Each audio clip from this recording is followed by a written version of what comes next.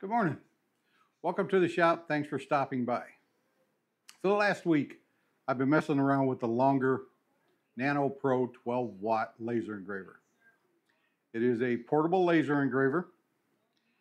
Has a stand it comes with that is motorized for aiming. It can be adjusted in 20-degree increments, so you can adjust the angle on it. You could take it off and hold it up against the vertical surface and engrave on a vertical surface. Haven't done that yet. I need to try that. It does excellent job on plywood, but so do all laser engravers. What we're going to do is see what this machine is actually capable of. This is white canvas painted black, and I engraved this eagle the other day, just testing things out. I think if I played with the settings a little bit, I can make that a little better. I did that slate the other day. That's turned out very well. We're going to engrave some more slates. Here's another slate. This one here, I just randomly grabbed the numbers. It was the first shot. I think I can make that turn out a little better. But we're going to test some things out. We're going to show you how to hook it up to lightburn. It's very simple. The system comes with a little USB card reader, and in the back of it is a micro SD card. On this micro SD card is a configuration file for lightburn to install it. Also comes with a USB driver if you need it. So once we get it hooked up to lightburn, we'll run a couple of things with it. Then we're going to hook it up to the mobile app, and we're going to burn a couple of things through the mobile app. Both of them work very well, so stay tuned. Let's see what we can do. Okay, so the first thing you want to do, you want to open up Lightburn. You want to take your USB card reader, plug it into your USB port. You go down to Devices. You want to go to Import. Then you navigate to whatever that drive is, and you'll see a folder called Softwares. There's an instructional video folder. There's manuals, which is the owner's operation manuals. Tells you exactly what I'm telling you here. And there's softwares. Here is your driver, the CH340 driver. And this other file down here, longernano.lbdev, is your configuration file. So you click on it, you hit open. Now we have Nano Pro. You hit OK. We power on the laser. You can hear that the USB picked it up. Switch to Nano Pro on COM9. And we are set to ready to go. That fast, that easy. You know, when you want to switch to the slide extension or the rotary, you'll come over here to console. You'll see switch slide extension, switch rotary, or switch carving mode. We need to be in carving mode. Sometimes the lasers don't connect, and it's because it doesn't know which mode it's supposed to be in. So you come over here and switch it. And now we're ready to go. So we could take out the card reader. And I keep my files on a USB stick because I design on one computer and I have one in the shop. So let's go to Open. Let's scroll down to the bottom where I was playing with different files. Let's grab the base.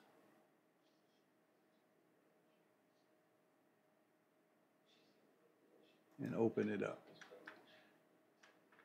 Now what I like to do you'll notice I have a line and then I have an image. We turn off the image, turn on the line, you'll see that there is a line around here. What I always do is put a box around the image,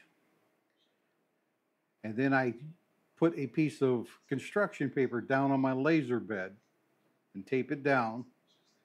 Then I lightly burn that box in so I have a perfect pattern for where my actual project piece needs to go.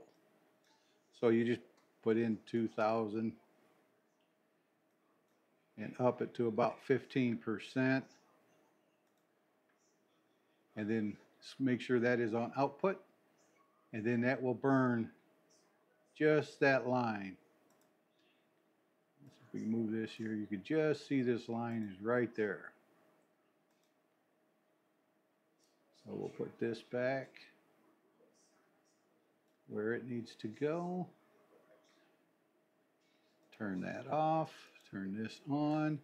Now for these images, 24,000, we know that's not right. We want to go 2,500 at a max of 22%. And then if we go to preview, you'll see what we're going to get. So let me get this all lined up and we'll give it a shot. Okay, so now we've got it aimed. What we are going to do, see, we are going to turn off the image. We're going to turn on the outer box or frame, and we're going to burn that frame into that piece of paper. As you can see there, it's burning. Now we're going to turn off the box and on the image. Now we're going to set our plate, our material into that box. My material is just a little bigger than what the laser's designed for. And we're going to re-aim.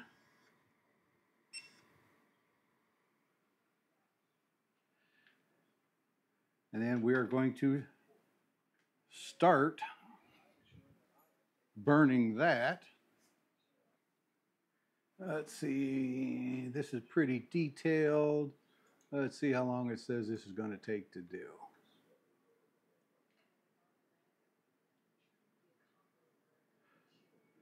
It says it's going to take about an hour to cut that with all of the details. So let's hit start.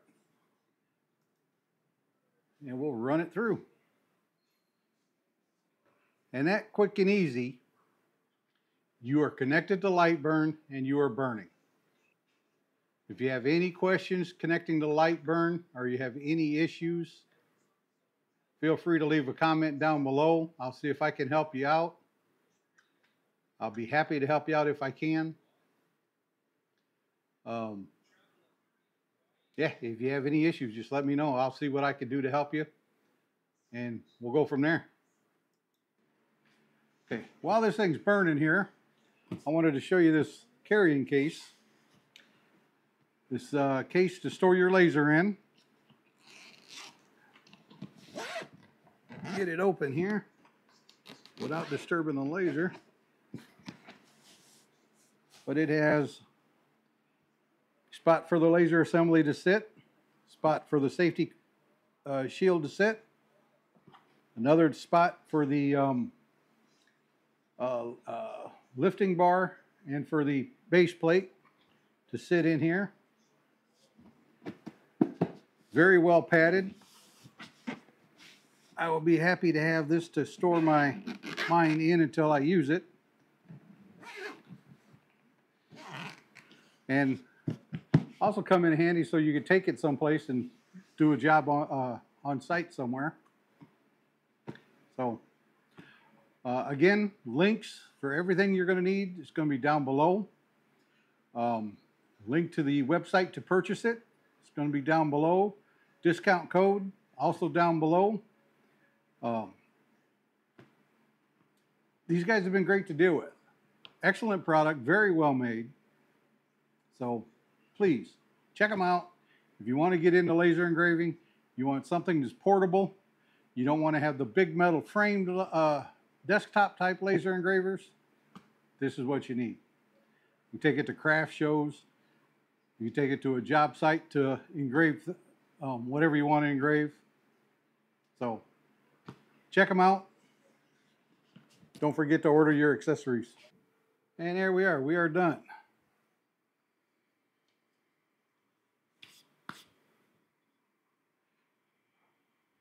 That turned out very nice. I don't know if that's going to be easily visible, but that turned out very nice in the slate. I like that. So now, let me disconnect everything from Lightburn. And we will go to the mobile app. Okay, for the next thing we're going to do, we're going to show you how to set it up to the Laserburn app, which again is something very simple, very easy to do. I am doing it on an iPhone.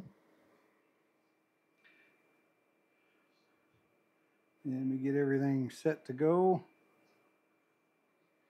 Okay, so the first thing we want to do is go under settings and connect to the longernanoreview Wi-Fi.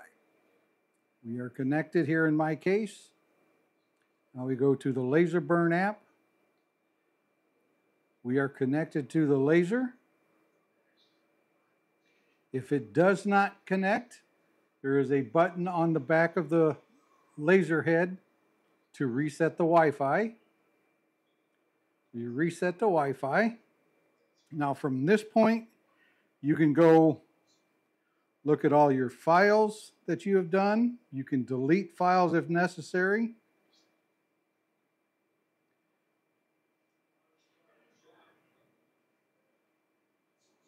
We can go to history and see what was burned the last time.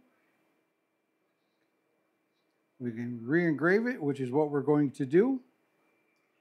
Now this would be your creation tab. You could add layers. Again, like I always do, I have a outline layer, so I know where my piece has got to go.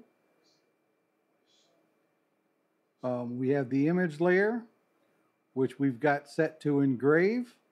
We've got the material there, which is slate. We've got the power set at 85%. Speed at 5,000 millimeters per minute with a single pass. And accuracy is ultra fine. Doing what I'm doing now, I don't think the accuracy is really going to make that big of a difference. But we can edit. We can add layers. We can do whatever we want in this screen. And you can resize, rotate, do whatever. Now here in this screen is third axis. We're not running the third axis, so we're close. Claw would be for the rotary, and extension would be for the slide extension. Now here we could raise or lower the laser head for focusing. I've already got mine focused. Here we could do a preview and see exactly where we it's going to be. I do the same thing by putting the box around it. Now it's going to tell us check focal length. Be sure the work area is safe. Wear safety goggles. It's going to save the file. And it's going to save it, and then it's going to upload it to the engraver. Now here in a moment, when it's done uploading, it's going to tell me to hit the start button on the laser.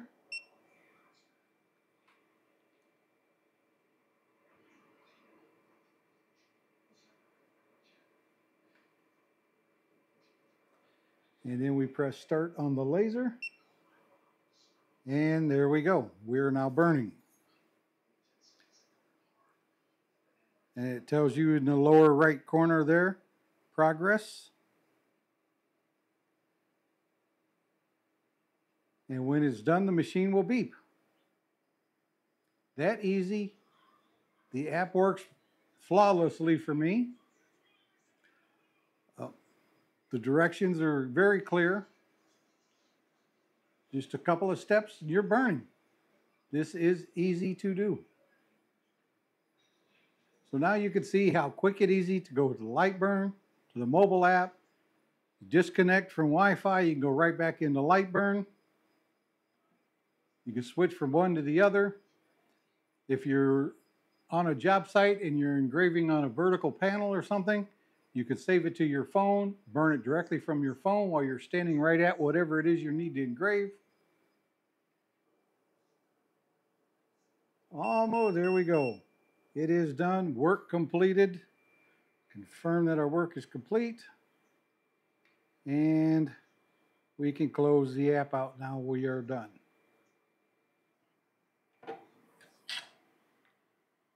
There we have it.